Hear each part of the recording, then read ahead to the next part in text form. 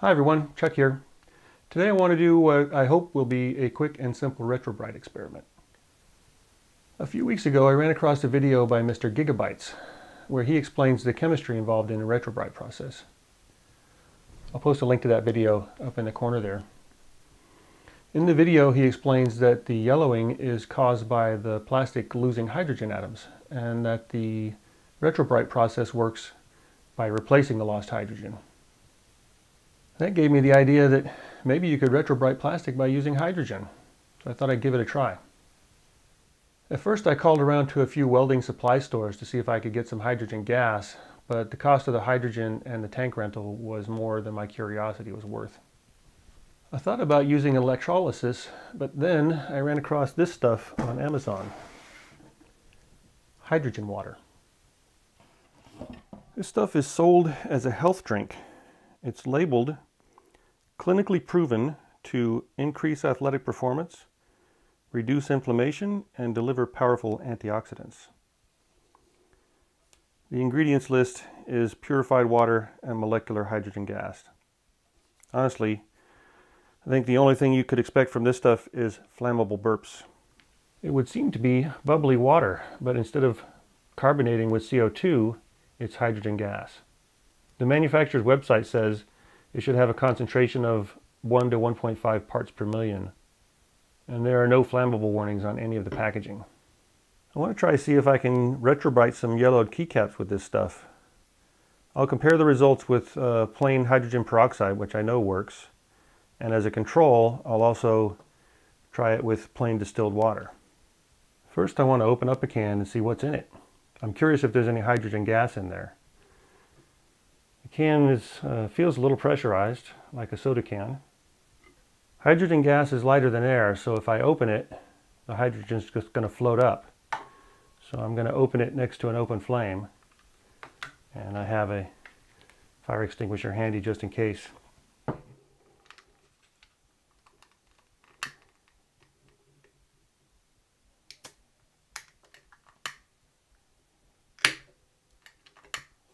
No, it doesn't seem to be any flammable gas.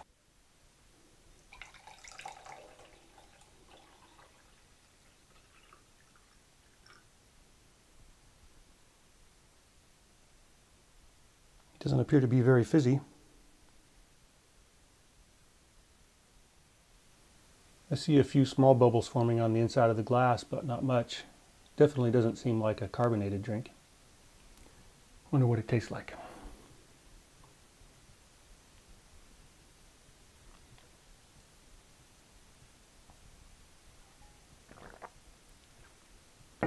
Just tastes like plain water. I'll let you know if I notice any health benefits. These containers I'll be using have an airtight seal on them, though I don't know how good they're going to be at containing hydrogen gas. They're made of polypropylene, and I don't know how clear or transparent that is to UV light, but I like them because they're see-through, and in direct sunlight, solar heating warms up the inside. It's a few weeks later, while waiting for some warm weather to do the retrobrighting, I found some of this stuff. This is sold for the same purpose, to create hydrogen water, but these are magnesium tablets. Magnesium reacts with water to produce magnesium dioxide and hydrogen gas. So I'll give this a try as well. We'll try some keys in hydrogen peroxide, in this hydrogen water, in this hydrogen water, and in plain distilled water.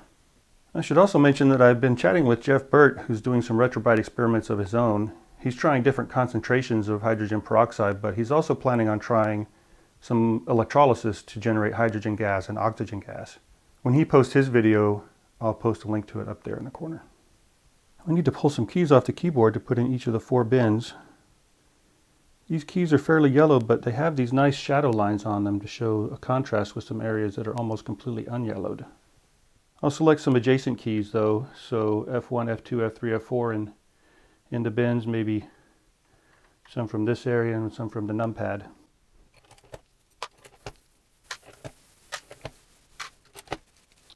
Take a look at the cue. See that nice tan line there? So we'll have a nice area to compare with unyellowed.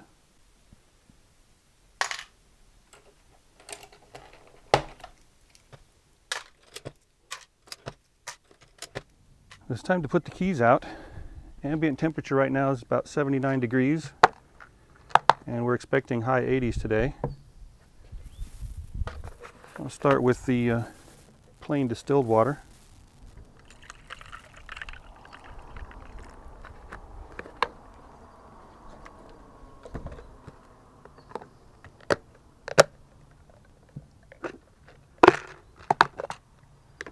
Next, we'll try some of this stuff.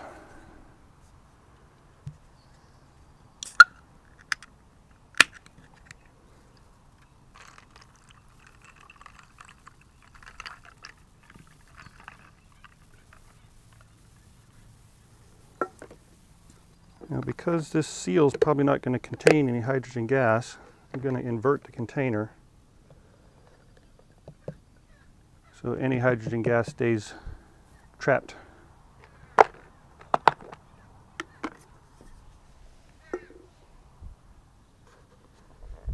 Next, plain distilled water and magnesium tablets.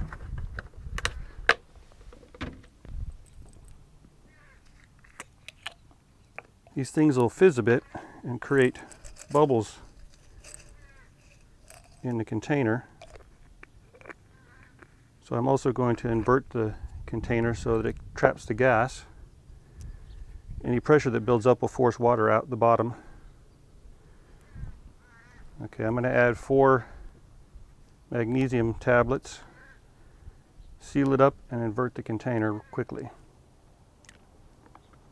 They start fizzing, and that's going to build up some pressure and force water out the bottom. Next, I'm going to use hydrogen peroxide. This is 12%, so I'm going to dilute it 50% with water to a 6% solution. These containers hold 2 cups. So 1 cup water.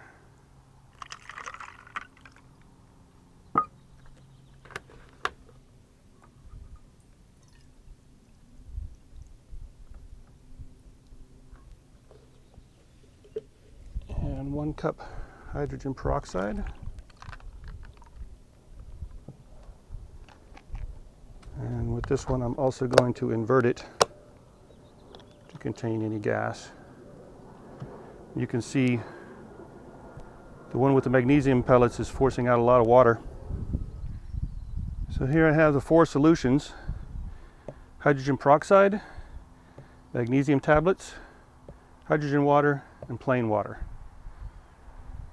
I'll set a timer for 30 minutes and check on them, and hopefully I can see some contrast in the keys from outside the containers. I don't want to open them and release the hydrogen gas. Well, it's been 30 minutes and I'm still seeing some significant contrast here looking through the container. So the hydrogen peroxide hasn't done any significant whitening yet. And I don't want to open the containers to check the temperature of the liquid, but I'm going to check the temperature of the surface below the water line, and we're at 33.4 C. The container with the magnesium tablet has a significant air void here. It's pushed out quite a bit of the water, and there's a lot of bubbles in there too. Temperature's 34.2 C. The hydrogen water has quite a few bubbles in there also. Temperature's about 32 C. And the plain water, temperature about 34 C. Also has quite a bit of an air gap here for some reason. Maybe the heating, internal heating has forced some of the water out, or I just didn't put as much in there. Here's some close-ups here. Plain water, hydrogen water, magnesium tablets, hydrogen peroxide. 1 hour in the sun, and I'm seeing some definitely noticeable brightening on the keys here in the hydrogen peroxide. Not quite done yet, but about what I would expect. 36.2 degrees C below the water line. It's been about 2 hours now, and in the hydrogen peroxide I'm starting to see a lot less contrast on those keys, although it's actually kind of hard to get a view. Let's see if I can get a better picture on the inside there. Those might be done soon, but I'll leave them in for a little bit longer. In the magnesium solution, the keys are all face down and sunk to the bottom, so I can't really see.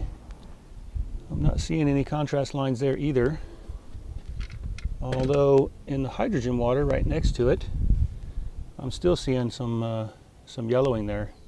It's really a pronounced contrast from one side of the key to the other. In the plain water, it's honestly really hard to see because they're face down. It's been 3 hours now. The wind's blown the labels off of 2 of my containers. Ambient temperature out here is 84 degrees, and the temperature of the surface of the container below the water line is 40.4 C. On this one, 42.4. Hydrogen waters, 39.6. Plain water, 41.2. Well, it's been 4 hours.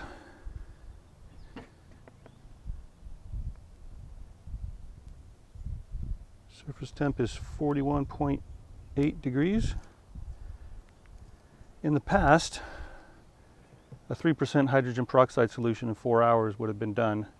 So I'm going to take this inside and open it up, fish out the keycaps and see what they look like in better lighting. I'm going to leave the others out here for the time being. Let's see what these look like.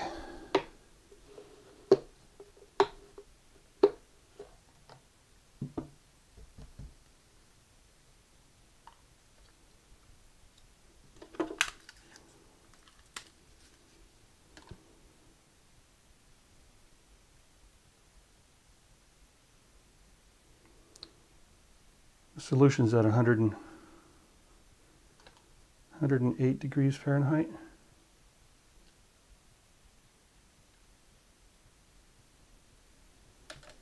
Well, looks like they're not quite done. You can see some contrast there still. Yellowing on the top, not on the sides. I'm going to put them back in the solution and put them out for the rest of the day probably. They've been out here for 7 hours now and the temperature's cooling off, so I'm going to go ahead and bring them in now. Well, I brought everything in after about 7 hours out in the sun. I've already fished the keys out of the hydrogen peroxide and rinsed them. They, I don't know if you can see on camera, but they're not completely done yet. There's no hard shadow lines like there were before. It's definitely brightened them, but there is a bit of a contrast. Maybe you can see here. So I would leave these out for another day probably, which is surprising. I'm guessing these containers are opaque to UV light, and it was just the heat doing the work here. I measured the temperature at about 108 degrees Fahrenheit, or 40 something C. The container with the magnesium tablets has sediment all over the lid, which was on the bottom. This should be magnesium dioxide precipitate and whatever else is in these tablets. And here's the plain hydrogen water and the plain distilled water. And just for the record, these are the keys and the solution they were in. I've marked them on the bottom with a marker. So these were in the hydrogen peroxide. These keys, the OW8F2, were in the magnesium tablet solution.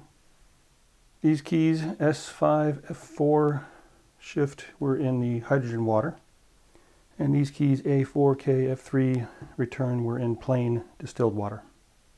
Looking at the keys from this angle, you can see significant brightening on the hydrogen peroxide keys, and on the magnesium solution there's still a Very defined tan line.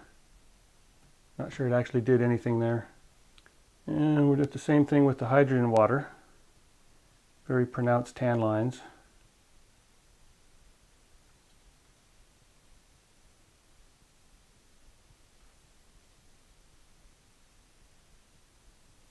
And the plain distilled water. Definitely visible tan lines here.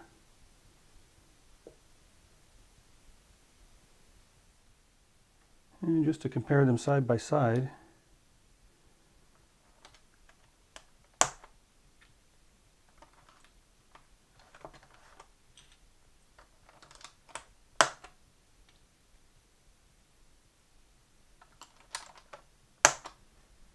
here they are side by side, IOKL. And looking at the O next to the P, I don't think that really did anything at all. Looks just about the same as the P. Of course, it's hard for you to tell with the lighting and the camera. But yeah, they look pretty much the same. The K might be a little bit lighter than the J next to it, or the O. And the L definitely seems a little bit lighter than the K. And the K was in plain water. Nothing in there but distilled water. And the L was in the hydrogen water. So, if anything, hydrogen water did a little bit better than plain water. And the magnesium tablet water, which should have had more hydrogen in it, didn't seem to do anything. Looking at QWAS, again, Q was the hydrogen peroxide, no surprise there. W was the magnesium tablet water. A was plain distilled water, and S was the hydrogen water. It does look like plain distilled water and hydrogen water did a little better than the magnesium tablet water. I'm not sure why that is. I'm actually surprised to see any solution at all from plain water, or any brightening at all. But it does look like it did a little bit, not much. But some of that could have been just sun brightening. And if that's the case, why didn't the hydrogen water from the magnesium tablet do that? I don't know, maybe the magnesium in the solution blocked the UV light. So again, 7, hydrogen peroxide, no surprise there. 8 was the magnesium tablet. 4 was plain distilled water, and 5 was the hydrogen water. And to my eye, 4 and 5 look about the same, slightly lighter than the 8. So to the question, can we use hydrogen to retrobright plastic? The answer seems to be no, at least not by itself and at temperatures that won't melt the plastic. I'm not really surprised by that result. From what I do understand about the yellowing process, the hydrogen peroxide isn't actually replacing the hydrogen atoms and repairing the polymers. It's just oxidizing those compounds that are creating the color. But what do I know? I don't know anything about chemistry really. So I would encourage you to take a look at Jeff Burt's video on the subject. I'll put a link up there in the corner. Jeff knows a lot more about it than I do, and he's taken a much more scientific approach to the experiments than I did. That's it for now. Thanks for watching.